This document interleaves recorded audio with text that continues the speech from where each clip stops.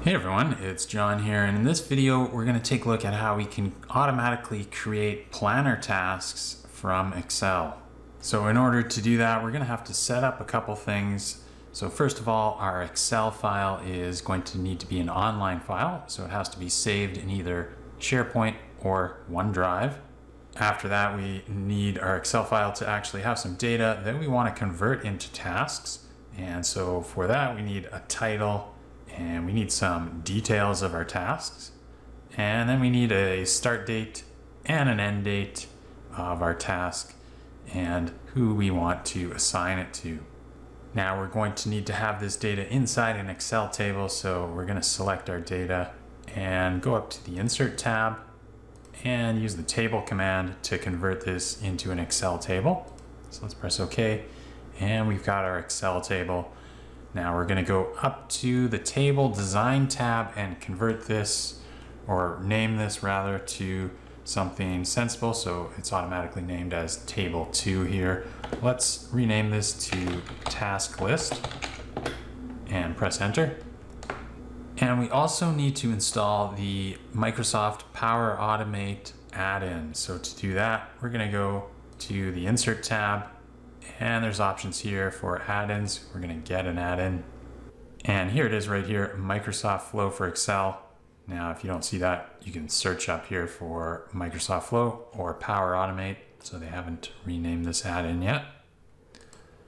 Let's add that. And when we add it, it's going to appear in the Data tab right here. So let's open that up. And once it's open, we can sign into our Microsoft 365 account.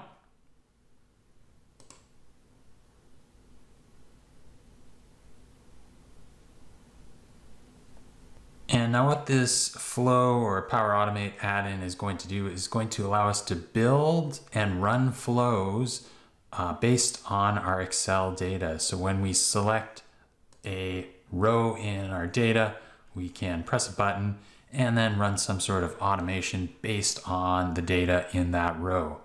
So what we're going to do is create a planner task based on the data in our Excel table here. So from this add-in, we can go up here and create a new flow. So we would create an instant flow from blank here. And then we're going to be able to build our flow in this window here. But instead, what I like to do is head over to flow.microsoft.com, and that's going to give us a bit more room here. And we can come here and create a new flow. And then we're going to create an instant flow. So let's name this Create Planner Task. And then what we want as a trigger is going to be our For a Selected Row trigger. So we can create that. And here's the For a Selected Row trigger. And then we just need to navigate to our spreadsheet, wherever that is saved. So I've got mine saved in OneDrive for Business.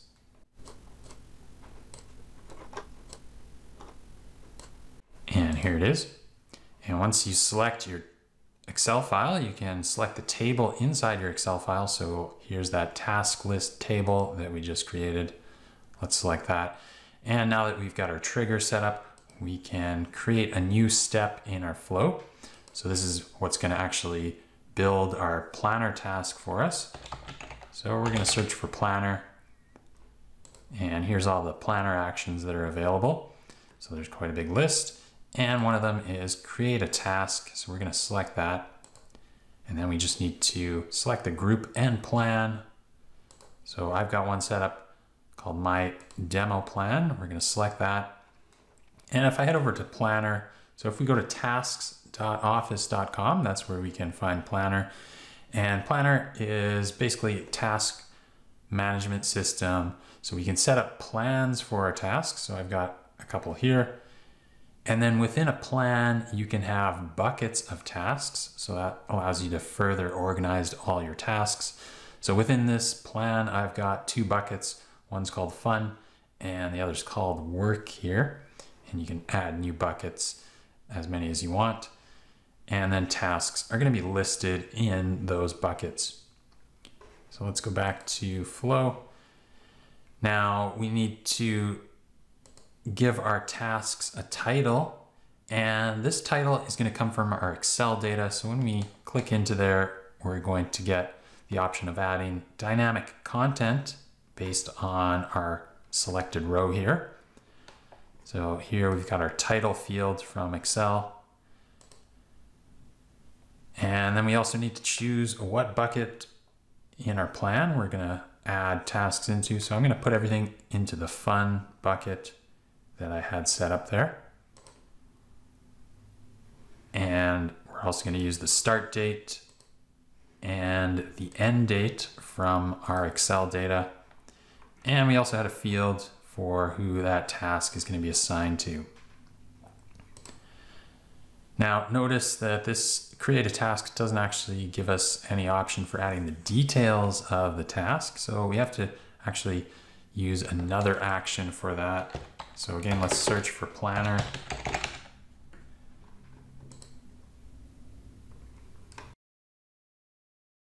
First, let's update a task details. So let's select that. And now it's going to ask us for the task ID. And because we created a task in this step here, we have the ID from that created task available as dynamic content. So here we can select tasks that already exist or enter a custom value. So that's what we're going to do. And then our custom value is going to be the ID from this step here. Now we can add our description of the task, and that's going to be from our Excel data. So here we have a details field that's going to supply our description. And here we can add other things like links to various resources, like maybe a particular Excel file, etc. In this demo, we're not going to do that. We're just going to leave this blank and just use the description field. So let's save this, and now we can actually test this out. So if we head back to Excel, and we're going to need to refresh this. So here is a list of all our forest selected row automations, but we're going to have to refresh that list.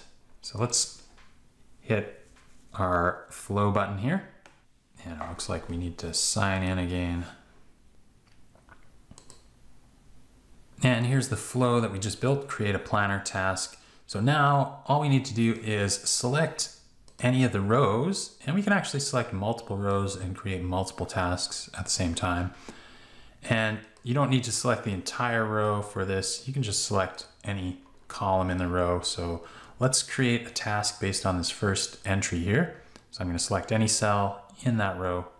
And then over here, I'm going to hit the play button or run button. Now the first time we might need to sign in to some things, so let's continue here. And now we can run the flow.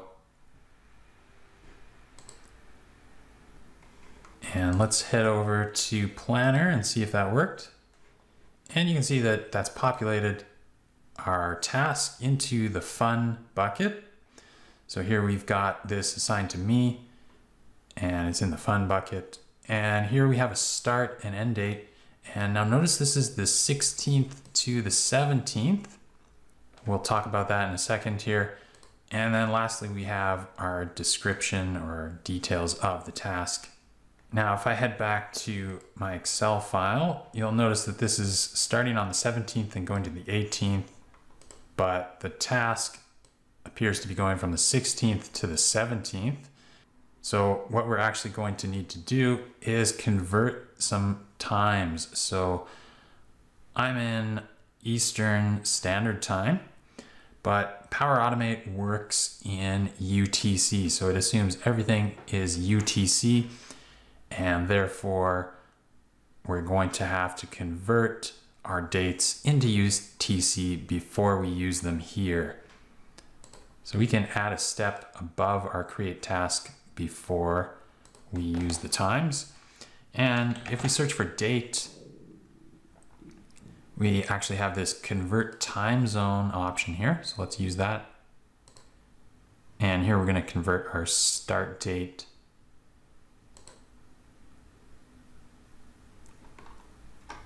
and I'm in Eastern time, and I want to convert that to UTC.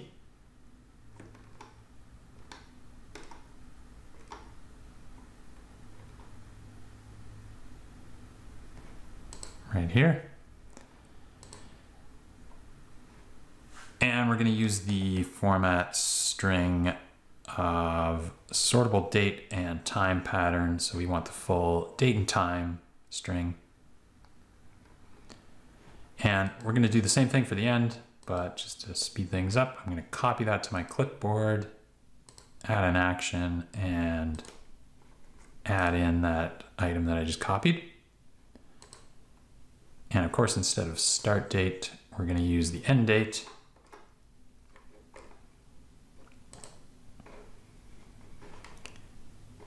And then in the create a task, we're not going to use those anymore directly from Excel. We're going to use these converted time zones instead. So the start date is my convert time zone 1, and the due date or end date is my convert time zone 2. Now let's save that, and let's go back to Excel and let's try that again. So let's play our create planner task.